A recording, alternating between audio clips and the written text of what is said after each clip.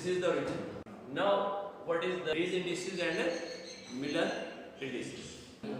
So this is the plane. Now this plane cut z-axis at this point. This is the z-axis. This is positive plus z, and this is minus z. So intercept for z-axis is -1. Clear?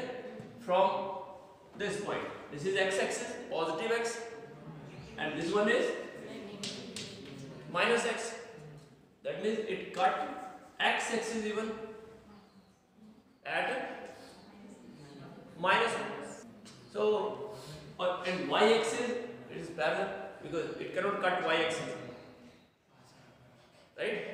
That's why its intercepts are with respect to x-axis -1, with respect to y-axis infinity, and with respect to z-axis -1.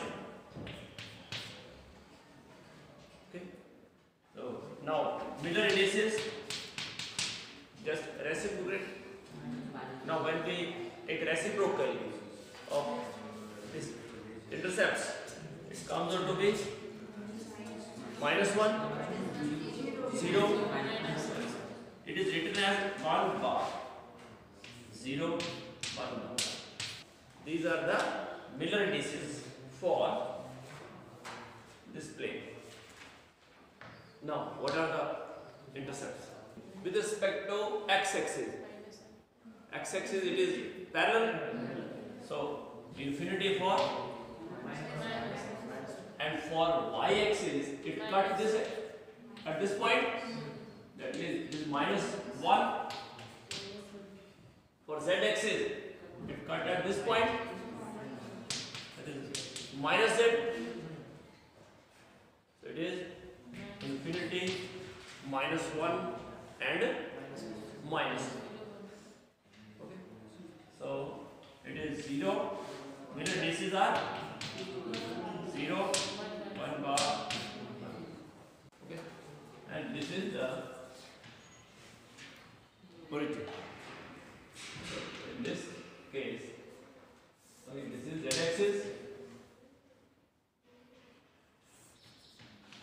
y-axis and x-axis.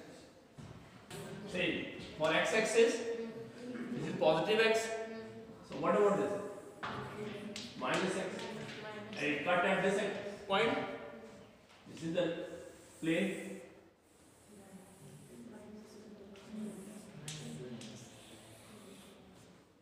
It cut at -1. What about y? Again it cut at this axis. -y, -1. And what about z? Again -1.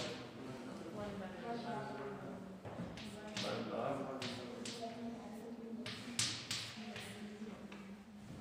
Because reciprocal remains same. This is the plane, and origin is at this point. Z,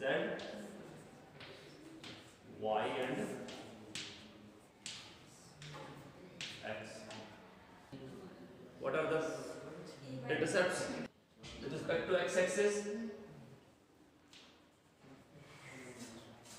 positive, that means 1.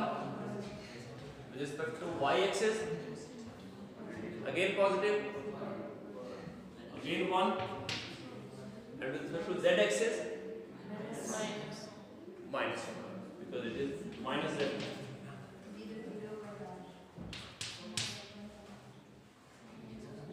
So reciprocal remains same. So Miller indices